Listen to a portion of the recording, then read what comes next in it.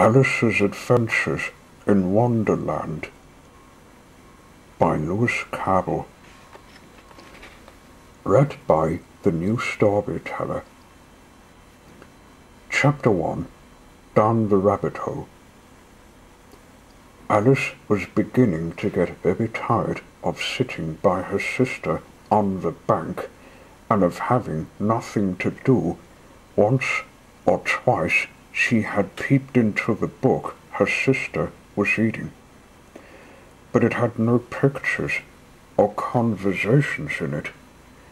And what is the use of a book, thought Alice, without pictures or conversations?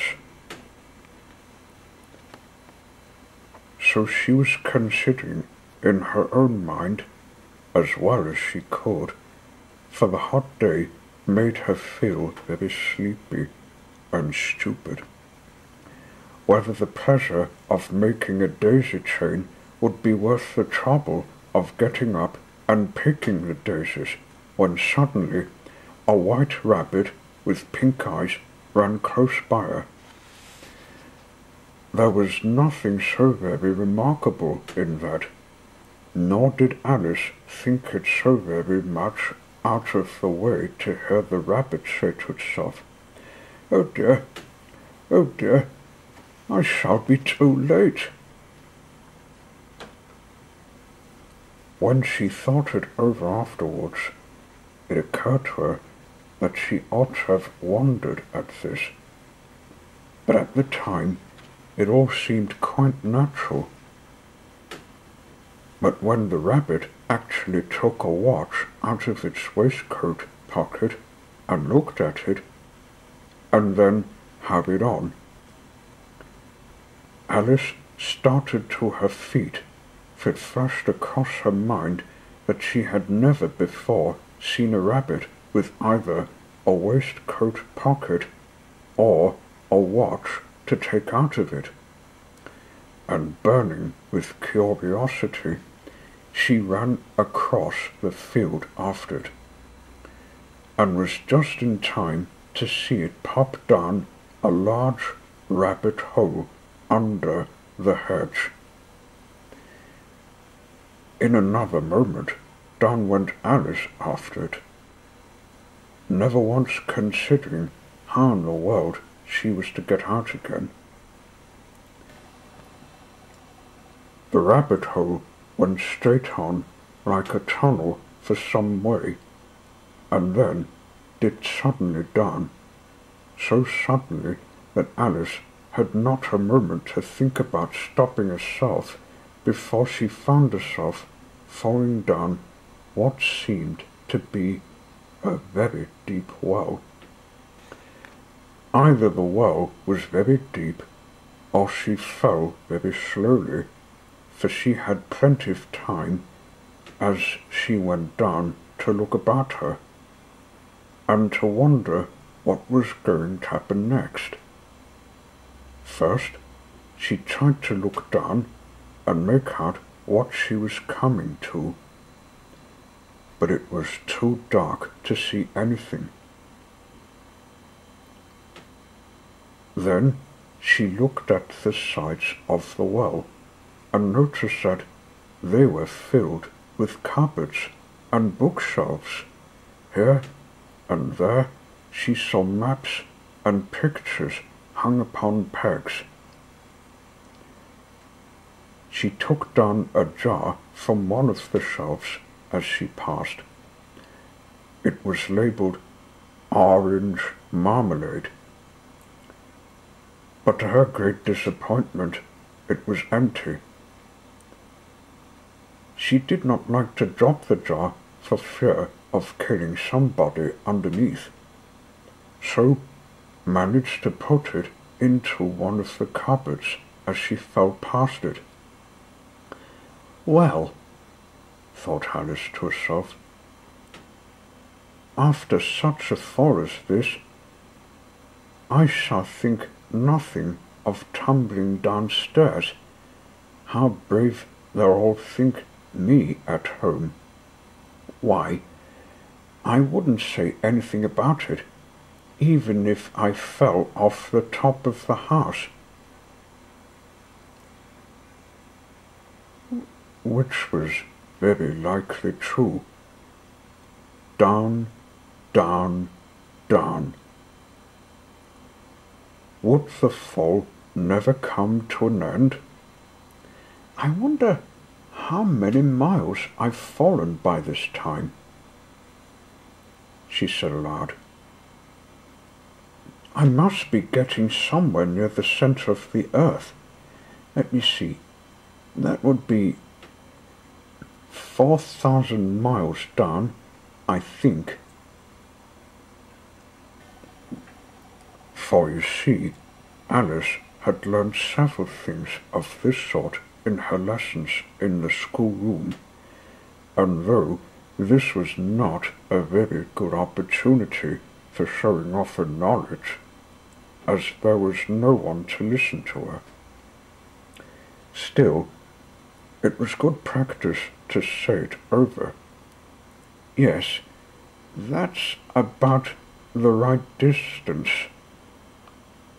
But then I wonder what latitude or longitude I've got to. Alice had not the slightest idea what latitude was, or longitude either, but she thought they were nice grand words to say. Presently she began again. I wonder if I shall fall right through the earth.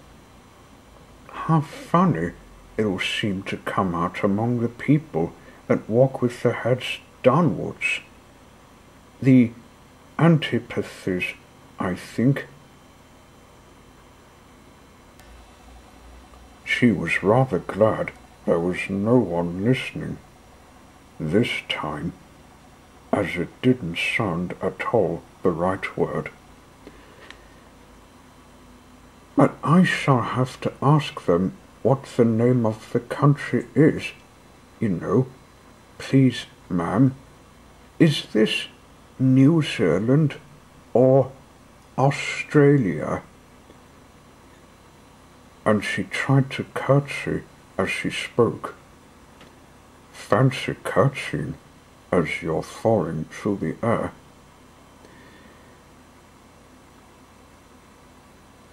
Do you think you could manage it? And what an ignorant little girl she'll think me for asking. No, it'll never do to ask. Perhaps I shall see it written up somewhere. Down, down, down. There was nothing else to do, so Alice soon began talking again. Dinah will miss me very much tonight, I should think.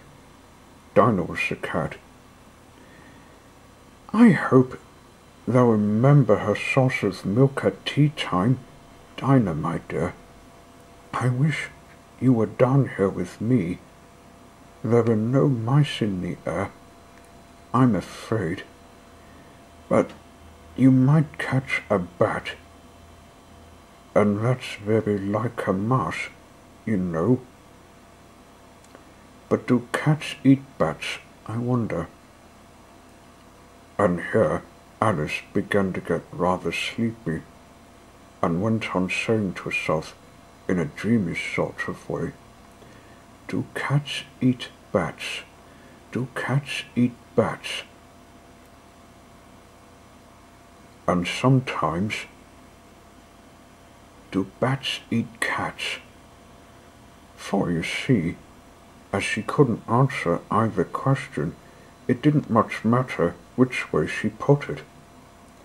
She felt that she was dozing off, and had just begun to dream that she was walking hand in hand with Dinah, and saying to her very earnestly, Now, Dinah, tell me the truth.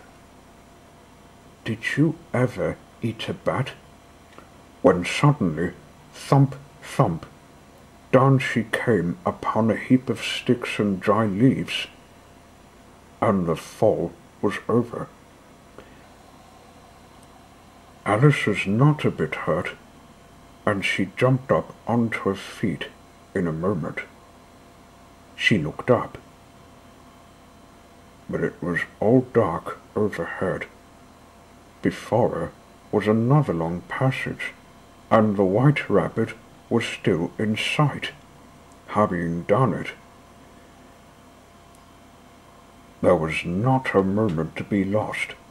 Away went Alice like the wind, and was just in time to say, as it turned a corner, "Oh, my ears and whiskers, how late it's getting."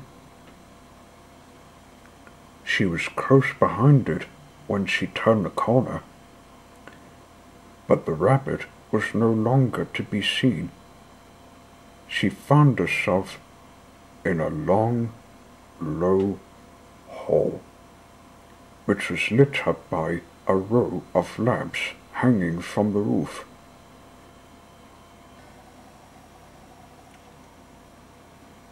There were doors all round the hall, but they were all locked, and when Alice had been all the way down one side and up the other, trying every door, she walked sadly down the middle, wondering how she was ever to get out again. Suddenly she came upon a little three-legged table, all made of solid glass.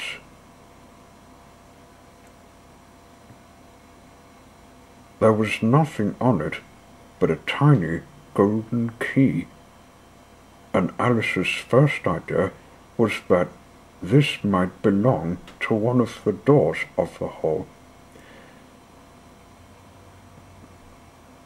But alas, either the locks were too large, or the key was too small. But at any rate, it would not open any of them. However, on the second time round, she came upon a low curtain she had not noticed before, and behind it was a little door about 15 inches high. She tried the little golden key in the lock, and to her great delight it fitted. Alice opened the door and found that it led into a small passage, not much larger than a rat hole. She knelt down and looked along the passage into the loveliest garden you ever saw. How she longed to get out of that dark hole and wander about among those beds of bright flowers and those cool fountains. But she could not even get her head through the doorway. And even if my head would go through, thought poor Alice, it would be of very little use without my shoulders. Oh, how I wish I could shut up like a telescope. I think I could, if I only knew how to begin. For you see, so many out-of-the-way things had happened lately that Alice had begun to think that very few things indeed were really impossible. There seemed to be no use in waiting by the little door, so she went back to the table, half hoping she might find another key on it. Or at any rate, a book of rules for shutting people up like telescopes. This time she found a little bottle on it, which certainly was not here before, said Alice, and tied round the neck of the bottle was a paper label with the words "Drink Me" beautifully printed on it in large letters.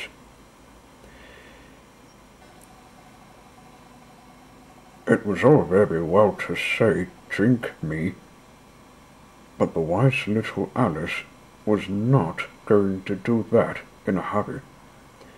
"No, I'll look first," she said, "and see whether it's marked poison or not."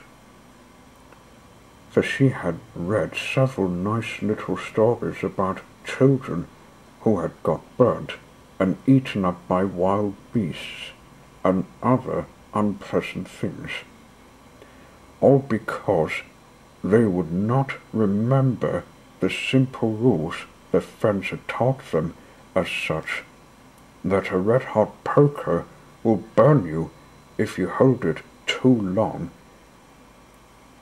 and that if you cut your finger very deeply with a knife, it usually bleeds. And she had never forgotten that. If you drink much from a bottle marked poison, it is almost certain to disagree with you sooner or later. However, this bottle was not marked poison, so Alice ventured to taste it, and finding it very nice, it had in fact a sort of mixed flavour of cherry tart, custard, pineapple, roast turkey, toffee, and hot buttered toast. She very soon finished it off.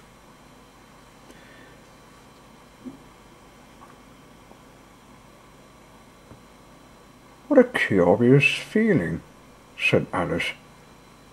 "I must be shutting up like a telescope." And so it was indeed. She was now only 10 inches high, and her face brightened up at the thought that she was now the right size for going through the little door into that lovely garden. First, however, she waited for a few minutes to see if she was going to shrink any further. She felt a little nervous about this, for it might end, you know, said Alice to herself, in my young art altogether like a candle. I wonder what I should be like then.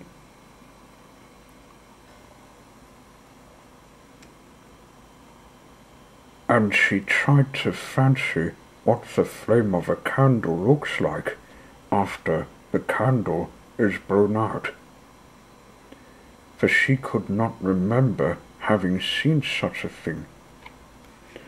After a while, finding that nothing more happened, she decided on going into the garden at once. But alas for poor Alice, when she got to the door, she found she had forgotten the little golden key, and when she went back to the table for it, she found she could not possibly reach it.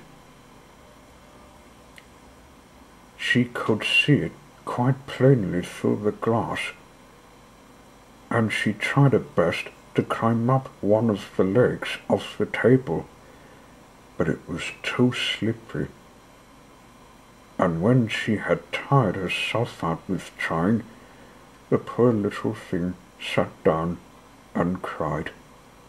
"Come, there's no use in crying like that," said Alice to herself rather sharply. "I advise you to leave off this minute, she generally gave herself very good advice, though she very seldom followed it, and sometimes she scolded herself so severely as to bring tears into her eyes.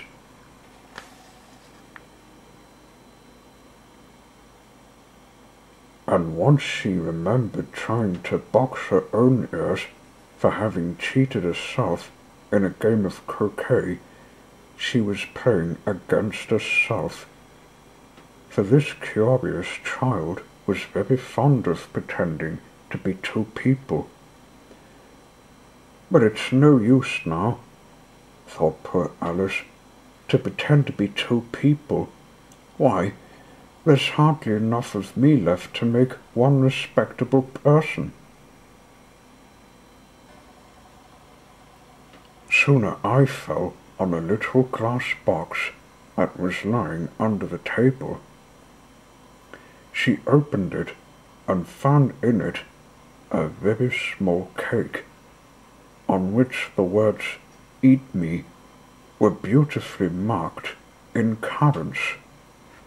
"Well, I'll eat it," said Alice, "and if it makes me grow larger, I can reach the key, and if it makes me grow smaller, I can creep under the door, so either way I'll get into the garden, and I don't care which happens." She ate a little bit, and said anxiously to herself, "Which way, which way?" holding her hand on the top of her head to feel which way it was going, and she was quite surprised to find that she remained the same size. To be sure, this is what generally happens when one eats cake. But way things to happen that it seemed quite dull and stupid for life to go on in the common way. So she set to work and very soon finished off the cake. End of chapter 1.